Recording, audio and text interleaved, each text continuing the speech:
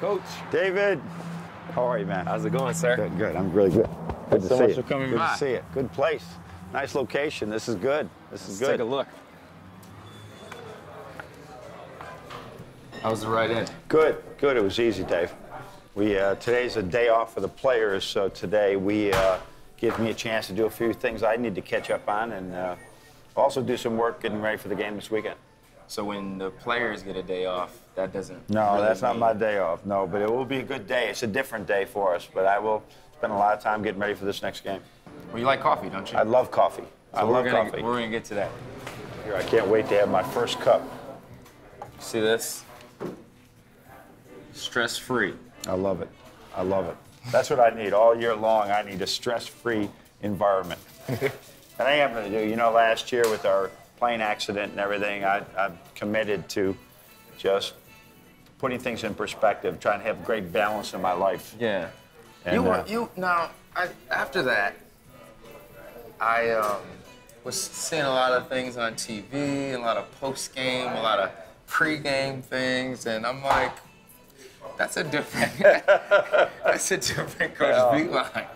You were a lot more, it seemed a lot more looser, a lot more in the moment sort of deal.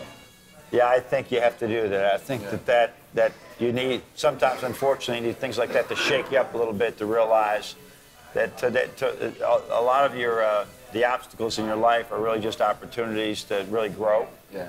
And I've got a better command on that. I don't have complete command yet, but I have better command of that right now to try to put things in perspective, really accept some things to happen as something you can really learn from for the future. Cool. Let's take a seat. Let's sit down. It'd be great. What do your mornings look like? I set that alarm. It's either 6:30, 6:30 or 7, depending on my mood the night before. Go right to the coffee machine, first thing. And then what I've learned to spend about 20 minutes, 15 minutes by myself. It's usually with some prayer, some meditation. And then I'll catch up on the news. I'm a ferocious, I don't think that's the right word. I love to read. Okay. And I love to read. And unfortunately, you used to wake up and you'd read the newspaper and it came to an end. Yeah. Now you can read this newspaper and another newspaper. So you have to, I almost put an alarm on, so I got 30 minutes of just, I want to know what's going on in the world, not just sports. I want to know what's going on in the world so that if I know what's going on in the world, I can better address my team. And I just can't just get into this vacuum where it's basketball, basketball, basketball. But then right after about an hour of some type of reflection, some type of catching up on the world, then the book mag comes out and I'm preparing for practice, watching film for about a couple hours. I stay home most of the morning and just prepare. I go in the office about 10, 10:30, and then we come home at 7 or 8. And it's almost every day. Yeah. Sundays might be more of a, go to church and then start at 12 and end at 7 or 8. Saturdays probably start like at 8 and then at 7 or 8. But it's the only life I know, the only life Kathleen knows, and we love it. So you've been coaching for 30 years. No, more than that, 43. 43? This is the 43rd year, yeah. This is the 43rd year. Yeah. I don't know how to count. Yeah, 40, what a 30 Yeah, long time, Dave. 40 long years. Time, yeah. How does it feel like it's been 40? No. I look back at it right now, and it's like I had a reunion a little bit ago with my ex-Lemoyne team, which was really good in '87, '88. It was the 30th year reunion of a great team. It was like I had just seen them like the day before. Now I look at them, Dave, and I said like, okay, how old are you? And I'm expecting to say like 35. No, Coach, we're 50. And I'm saying, because I was only really 10 years older than them at the time. Yeah. And so it's really, it goes by quickly. I got the great support at home with Kathleen and all the kids and the grandkids now. But every day is a fresh start. I can't wait to get up in the morning, 6:30 in the morning, have my coffee, and get ready for the next day. I think one of the biggest things that I still use to this day and still most impressed by you, and still people ask me, like, I say I played at Michigan, who'd you play under? I said I played under Coach Beilein. They say, what's he like? Or what's great about Coach Beilein? and I say, the number one thing that I took from him, you asked the question every single day, did we get better today? It wasn't, okay, we're trying to win the NCAA tournament 4 months from now. No, but in this film session, did we get better? Yeah. In this drill, did we get better? And you were able to, even though we were losing a lot when we first got there, you were still able to bring it all into that day and that moment. And it's something that I use now in business and with our organizations is you have this goal, but you gotta bring that goal into the activity that you're doing for today. Where did you get that perspective from? I don't know. Today it's really I guess a hot button for a lot of people to talk about embracing the process. I don't think I even use that term, but when you were rebuilding programs, and that's what basically has, for some reason, the jobs I got were needed rebuilding. And so it was like, we got to find small victories in every day. And you may have 10 defeats, but embrace the 3 victories, because pretty soon you'll have more and you'll have more. And just embrace that. And really is taking let the process take care of itself. As you know, the things that we learned that first year when we were maybe 10 and 18, or I don't know, even 10 and 22. It was worse than I thought. Helped us win 21 games the next year. Yeah. If we didn't go through that, we wouldn't have won 21. Yeah. You know, I wouldn't know at that time to say Dave Merritt and C.J. Lee, listen, for a year they were on the scout team, and the scout team was always winning. So the next year when the scout team was still winning, I said, it's not the first team, it's those two are good enough to play and really help us win. The next thing you know, we're in the NCAA tournament. We learned how to win a lot by how we lost. That's right. And another thing that you always talked about, which is another aspect that I try to keep in mind. You know, every halftime we came into the locker room and there was stats on the board of things that you wanted to keep track of, but it was always things that we could control. So you control what you can control. What do you think about that, and where did you? I think it was before there was all this, the computers and the analytics. Yeah. There were certain numbers that determined winning, and if you could get, again, you got the game within the game, and if you can look at life, you can look at the game and just say, listen, I just got to win today, or I just, you know, the difference in a field goal percentage. Let's say you have a mark of you want to hold everybody under 41. That's elite, and you're at 46. It's only 5 more stops a game. It's only 5 more stops. So the same thing in life, you know, it's the idea that if you just change a few things, you move that alarm clock up 15 minutes, you can get more done. You exercise every day and just say, I'm going to exercise every day. It's going to make you make clearer thoughts during the day. But if you had those small games with, you know, that really determine your success at the end of the day. So we wanted you guys at halftime to look at, okay, don't look at just the scoreboard, look at the trend, why it's happening. And pretty soon you start thinking about one more defensive stop, you know, one more extra pass will give us more assists, and that's what leads to winning. Winning just doesn't happen. There's a series of events that leads to it. So normally your teams are extremely good at not turning the ball over and not fouling a lot.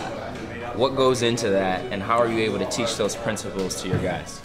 Well, the game is really it's not a game of rebounding, of scoring. It's a game of possessions. How many times can you get more possessions than the other opponent? Well, if you're coming down and throwing it out, my bad, over and over again, you didn't get a shot at the basket.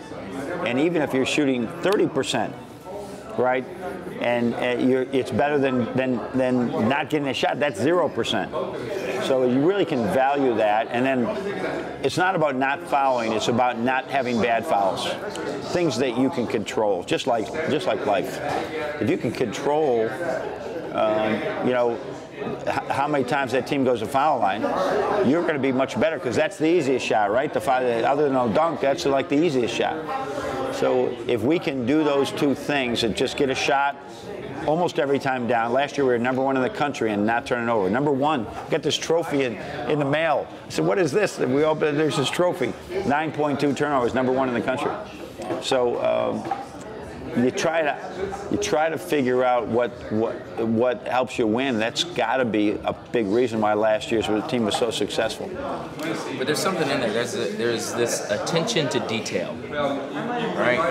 I remember our first practice when you came in. We all thought you were crazy because our first practice, the whole entire practice, is catching the ball on 2 feet, like just making very routine passes and doing scoop layups. Yeah, that's right. And after practice, everyone's sitting around. We're like, okay, what did we just do? Like, what did we just do? Yeah. Like, we play in college. Why are we practicing passing? And why are we practicing layups? Like, that isn't the entire practice.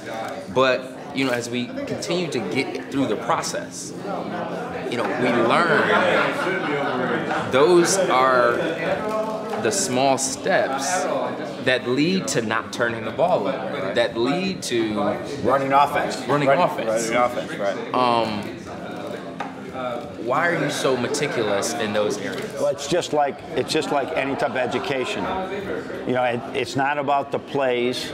It's not unless the player can execute the play. So if you want to multiply, you got to be able to add. And what I saw with every team that we've rebuilt, the first thing is get the foundation really strong.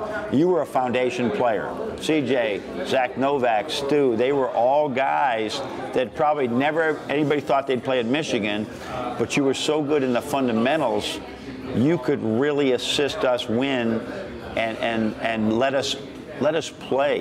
You allowed us to play because you were fundamentally sound. So when you have a whole bunch of players that are fundamentally sound, that really makes a big difference. So it's just say you got to walk before you run. And everybody wants to run. Everybody wants to get there in a hurry. And it's so different than that, really. In basketball, football, everything. You have the greatest offense in football, but if the dude can't block, if the quarterback can't throw on time on target, it's not going to work. So you got to spend hours in the fundamentals to make sure that when you progress, you can do the little things right that you don't have to think about. You just do them. So you've been coaching for over 40 years. Talk about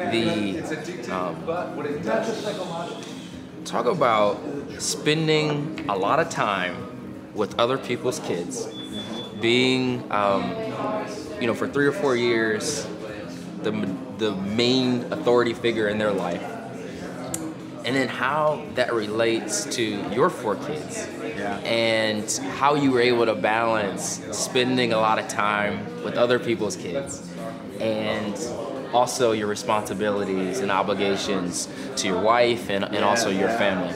It's a difficult balance because you're right. You take those young men on in our situation, and they become your family for those 4 years and beyond. Yeah. You know, here we are. How many years later? We're here talking, right? It's been right. But 8 years later, we're still talking. So they become a little bit of a family. Yet you still don't want them to get in front of your blood, and but your blood. They're almost, in pale in comparison, I never was in combat, never was in service, but it is a bit of a transient type of thing. You're moving around. Like each one of my 4 children were born, you know, or they all had different, they all were moved in their senior year, right? Or was about to move in their senior year. It's just different, and they have to adapt quickly, and you have to understand that. And it's a difficult balance for me, that sometimes I have been so focused on the team, I forget about simple things, birthdays, right? Just treating my children the way I should treat them. And I feel bad about that many times. And at the same time, I found my kids are really understanding because they do realize that I do love them. But sometimes I'm just like so driven to win. Why am I driven to win? Because I want to support them. So there's a balance, but I work at it. I have to work at it every day, and I think everybody has to. Yeah. And just looking back on these over 40 years of coaching, are there specific things or sort of areas that you wish you would have done different? Oh, but just about every day there's things I wish I had done differently. Like with all those wins, there's a lot of losses, and then there's some times when I was probably with the young. I didn't have the relationship with the player that I would like to have. I learned a lot about that. Still work at it. Everybody has, no matter where you work, you have to prioritize relationships with whoever you're working with or for, because that's how it all gets done. And I think our best teams had great relationships with the coaches, had great relationships with each other. And there's some teams probably that I know more about it. Boy, I wish I had worked harder at that relationship so that I could have reached them. And I think we're all like that. And you want it to be. At the same time, it would be like you might mention that to somebody. Said, "No, Coach, that was called cool." But now I feel, but I could have done better. So when you're done, what do you want people to say about John Beilein? I don't want to even. I get answered that all the time. That sounds so egotistical for me to say. You know, just hopefully he was a good man. It comes down to those type of things. You know, I used to say with my children when they were growing up, you know, I'd be, you need to practice harder, or you need to study harder, or you need to be, you know, in the long run, it was like, I just want you to be a good kid. And when you're all done, I think if you would just try to do the next right thing, try your best to just be a good man or good woman, in everything that you do, do the next right thing. Just life isn't about doing the right thing and then stop and do the next right thing, and sometimes that's to get out and do more for others is the next right thing. Yeah. So we're gonna wrap up, but. You have won a lot of games, and coaching over 40 years, and I think I have one of the more unique perspectives as a player of yours, because I've had different levels of access. So I was like the walk-on shagging balls. I was also a captain who, you know, had a role with the team, but also had a different relationship with you because I was a captain. Right. Then I did radio for 4 years, so I saw a little bit more of the behind the scenes and kind of what went into to coaching. One of the things that I'm most impressed with is your ability to adapt and to change your philosophy based on where you are and based on feedback from others. Can you talk about that maturation process that you've been through, especially here at Michigan? Don't really run the 1-3-1 anymore. Have changed offensively your philosophies. How has that changing process been for you? And is it comfortable for you? I think it's the only reason I'm still coaching 43 years later. As you know, most people, a majority of people, do not leave coaching on their own terms. It is, especially at this level, you count the number of guys that never got fired, and it's a very small number if you stay in it for a while. And I think it's the only reason that we've been able to stay afloat and just keep winning is because we change. And I'm not afraid to listen. I think you got to have a thick skin and be ready to listen to others and take it all in and grow yourself. You just can't help others grow. Now you got to grow yourself. So I'm always watching the game, the NBA game, other people play, talking with other people, and been very receptive to that change. You can't have a know-it-all attitude. It's got to be a bit of a learn-it-all attitude. And when you have that, you can really make big changes. And I wish I was smarter. I wish I could learn more, and then transfer it over to the players, transfer it over to the staff. But I try to do that as much as we can. And each assistant coach I've had and each player that I've had has brought me change. And now you just throw it all together and hope you can put it together so it's good enough to continue the success. But it's all worth it, huh? Oh, yeah. Yeah, it's all worth it. Everything's worth it. Yes. That's the thing. The challenges that you have every day are really important, that you say, this will be worth it when it's all over. And all the adversity we've had and over those 43 years, I look back at it and said, man, it really felt great because it was really worth it. Appreciate you. Thanks, David, very much. Thank you very much.